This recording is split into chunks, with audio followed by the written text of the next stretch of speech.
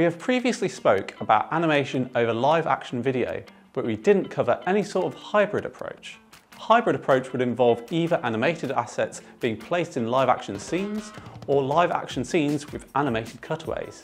The latter is a really good option if you want to add a personal touch to a video but need to show complex processes, or capturing interesting cutaways isn't an option.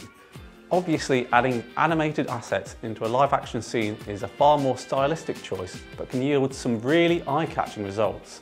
We added animated characters into a scene around a university campus to use as part of an induction process that they run. Using animation can really boost the production values of any video content if used correctly. If you'd like to discuss using animation within your video content, feel free to get in touch.